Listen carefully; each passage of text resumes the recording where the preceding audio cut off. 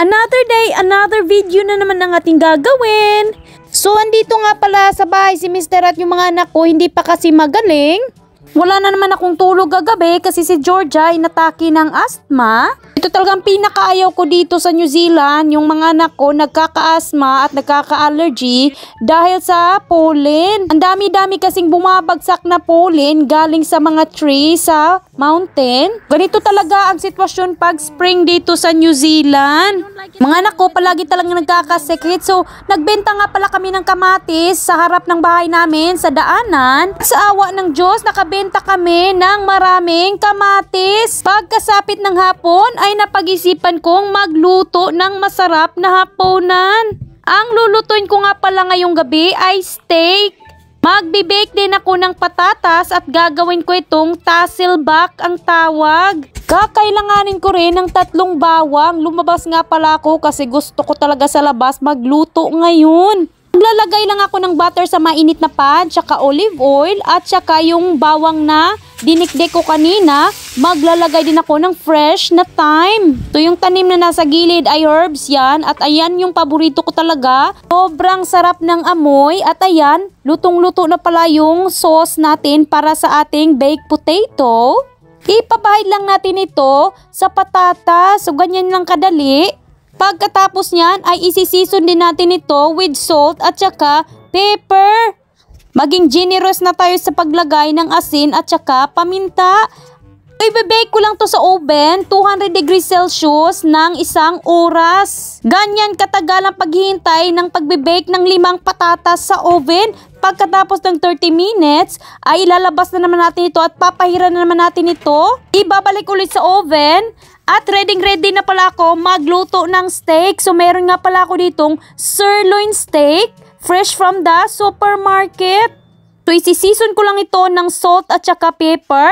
At sa mainit na pan, ilalagay natin ito. Maglalagay din tayo ng konting olive oil.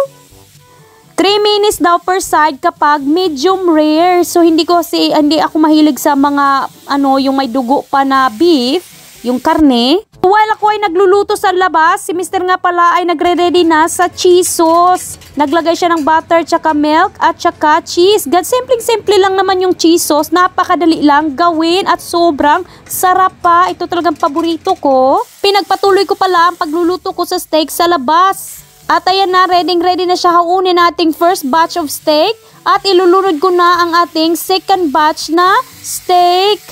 Maglalagay pa rin ako ng olive oil, konting-konti lang kasi magpro-produce naman yung steak ng oil, yung natural oil nila. Naglagay din ako ng butter, garlic at saka fresh thyme. So ito nga pala ang recipe ala Gordon Ramsay. So ayan si Mr. nakisali na rin sa pagluluto. Chinek niya kung kayang-kaya ko bang magluto ng steak. Yung asawa ko kasi mahilig siya sa yung may dugo-dugo pa. At ako talaga niluluto ko talaga ng maigi yung steak. At ayaw ni Mr. ng overcook na steak. Parang feel ko kasi pag may dugo pa yung steak ay hilaw siya at may bacteria ata o hindi ko alam. Basta hindi ako kumakain ng may dugo pa na karni. So ayan na, ready na kami sa pagpiplating ng aming food for tonight's dinner. Para lang naman kaming nasa restaurant nito, nagpiplating ng food para sa mga kids. At alam nyo ba, yung mga anak ko, pag hinahain na yung pagkain na pinaghirapan ko ng ilang oras, ay ayaw nilang kainin. Dinner serve! Wow! That your masterpiece, my dear?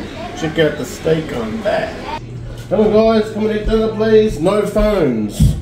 Do not bring your phone. What is this? Apple or orange? What is this? Try it. Cheese sauce.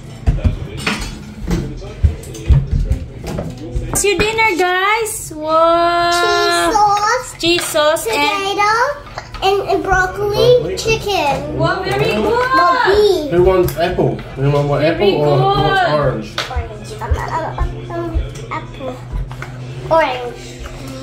Mommy, dinner tonight. Mommy made an effort tonight dinner. Small table. No, in here Sit only. here please with us and tell us about your day. Come on, tell us about your day, Sai. How's your day, Silas David? How was your day today?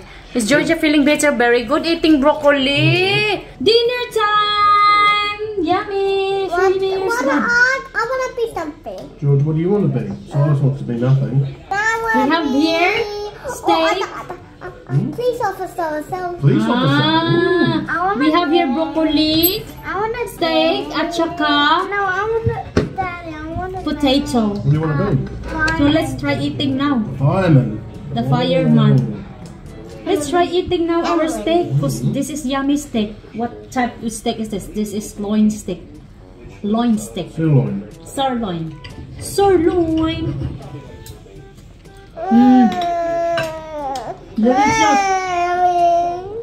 Delicious. Potato.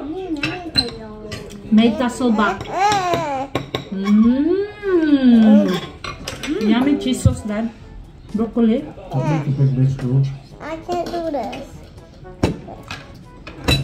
Cheese sauce is very yummy with the steak too. Look at that. Oh, the chicken steak, yummy. Chicken and cheese sauce, yummy. Hey, wait. Beef and cheese sauce. Potato and cheese sauce, yummy. Everything is just yummy. What's wrong with my friend? Learn how to drive? No, Broccoli with cheese sauce. One day you'll learn.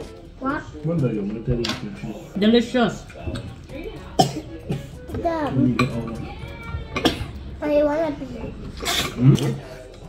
Helicopter. Try it, this And one. ambulance and Come on. shop and giving a shopping Huh? What do you want? and pay stuff. What do you want? And ambulance in space Yes. and A rocket man? I'm a rocket man. Huh? I'm a rocket man. Are you? You have to eat your food if you're a rocket man. Eat some chicken. I wanna. Oh, good boy, Silas eating. Some, and I wanna be doing some potions. Potions like a wizard. I want Spider-Man. That was a lovely dinner. Yes. Yes. What else did you say? What else you say? That was a lovely dinner. Yes. Maybe we should call that more often. You said thank you. Uy. Thank you, baby.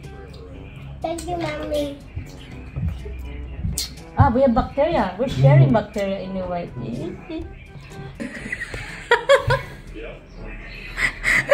Good look at the face. He's kissing your daddy. So yan, sobrang sarap ng dinner namin tonight. At thank you for watching this video. I hope nag-enjoy kayo at sa susunod naman na vlog. Bye!